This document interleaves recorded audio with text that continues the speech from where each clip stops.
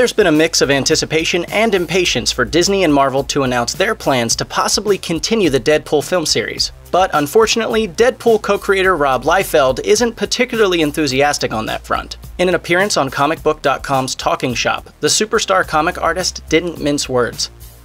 But I'm glad we talked about Deadpool 3. I blame Marvel that hasn't happened yet. Liefeld doubled down in a separate interview with Inverse, calling himself a realist about the future of both Deadpool 3 and the planned X-Force film. He said they've, quote, set sail. Liefeld said he thinks Marvel is dragging its feet with Deadpool after the first two movies came out within just 2 years of each other, a really quick turnaround for a big-budget superhero sequel. He claimed that under Marvel, even if Deadpool 3 went into production right this very moment, it would take 4 years to be released.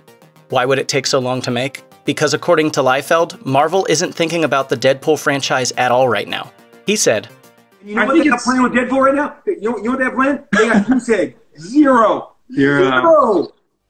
He didn't say whether he had insider information or if that was just a guess, but Liefeld advised all Deadpool fans to enjoy the previous two movies and simply do what he does.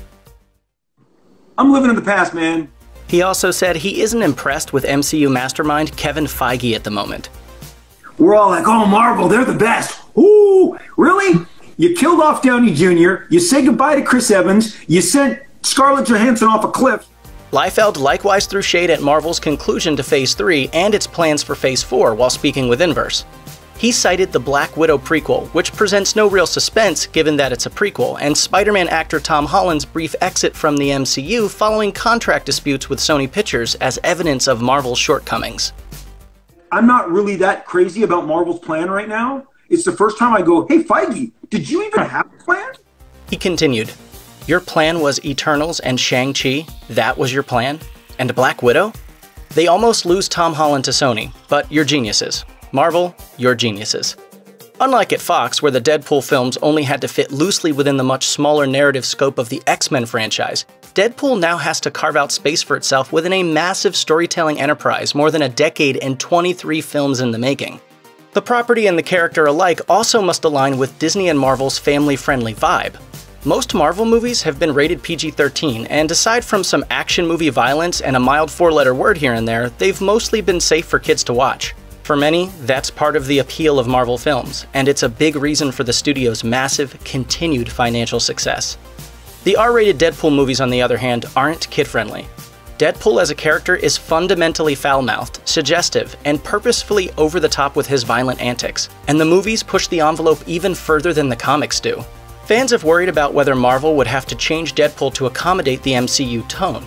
Bob Iger, the then CEO of the Walt Disney Company, stated in February 2019 that any future Deadpool movie wouldn't be toned down and would still be R-rated, even under the Disney-Marvel banner.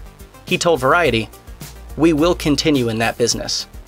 He noted that there's certain popularity with R-rated comic book movies like Deadpool and Deadpool 2, but Iger also said that Disney and Marvel would have to take steps to make sure kids didn't think a Deadpool movie was like an Avengers movie.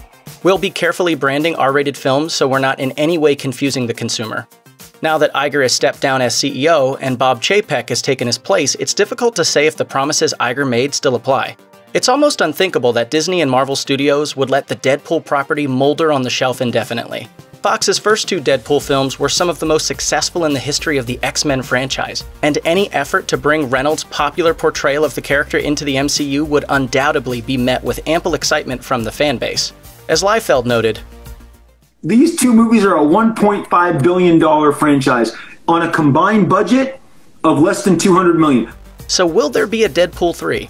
And if so, when? Liefeld has his guesses, and for now, we'll just have to make ours until Marvel makes an official announcement. Check out one of our newest videos right here. Plus, even more Looper videos about the MCU are coming soon. Subscribe to our YouTube channel and hit the bell so you don't miss a single one.